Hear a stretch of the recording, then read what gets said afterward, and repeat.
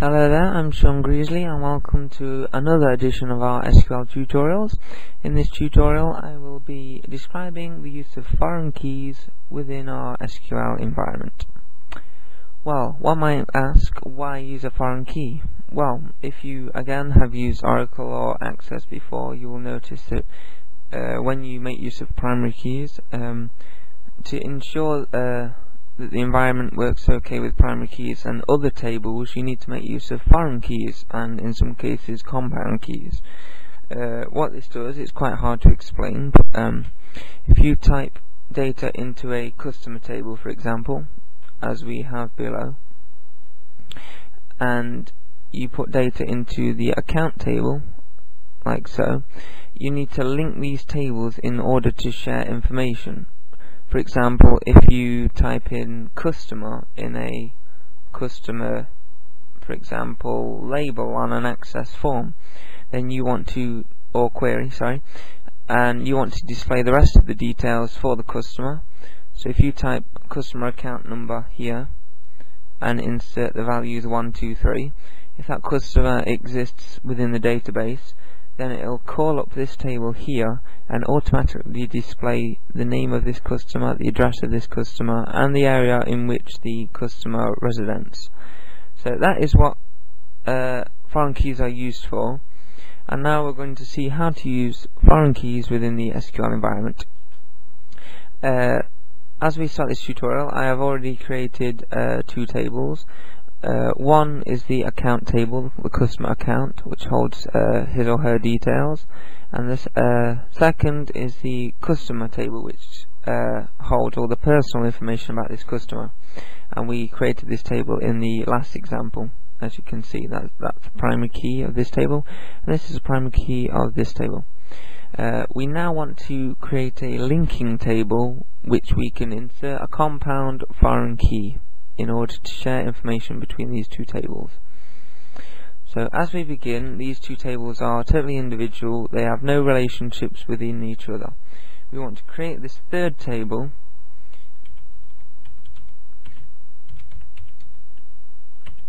and we'll call this customer account, for example, and this table will hold two fields, namely account number and reference number as a compound foreign key.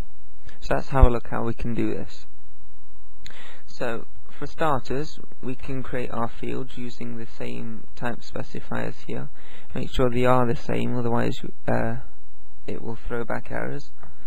I'll worry about all the commas later. We'll just get all the fields in place and we'll know what we're dealing with here.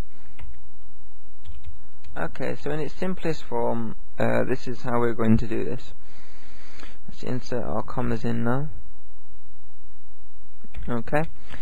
Now in this space here we need to create the foreign key statement and references to each table. In order to do this, we're going to have to state and tell SQL that these two fields are a compound foreign key within this table. To do this, we need to say we need to call up the primary key statement but include both account number and ref number within this statement.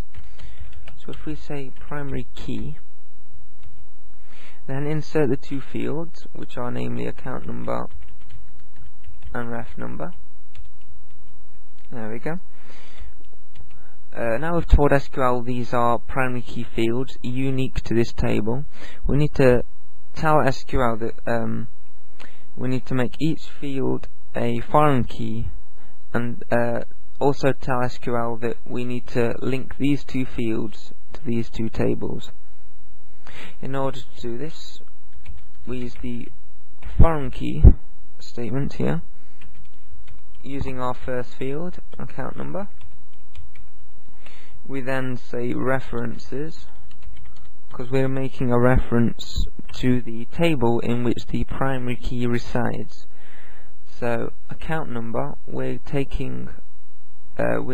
contacting this foreign key here from the table account, which is this one.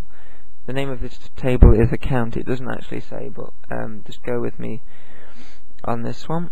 So it references account, that's the name of that table, and the foreign key within this table, as you can see, is account number.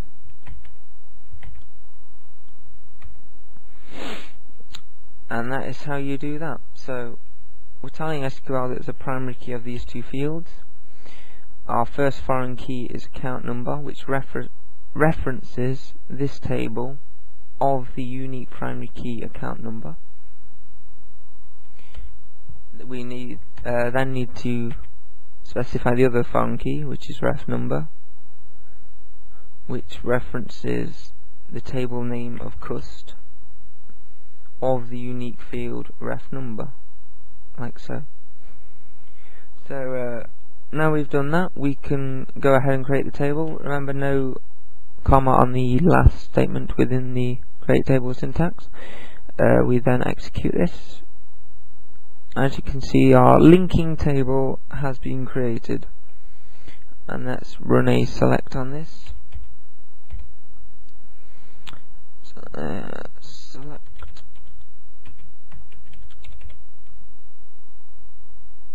As you see, no rows selected, so let's describe this, so we can see what we have just made here.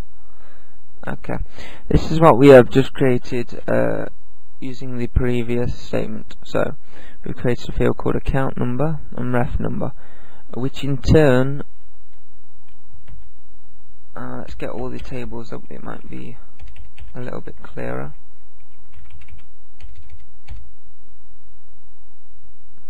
There. So what we have here, we have an account table, we have a customer table, and we have the foreign key linking table. As you can see, whether they are primary keys or foreign keys is shown by the not null here, because primary keys can't handle null values. Account number links to this account number, ref number links to this ref number, and as you can see, the data you input into the database will function and have referential integrity about the data. So that is how to add foreign keys within the SQL environment. I hope this tutorial wasn't too challenging. It was quite hard to get around and describe, but hopefully with a bit of practice and patience you will master this art of foreign and primary keys. I've been Sean Greasley, thank you for listening and goodbye.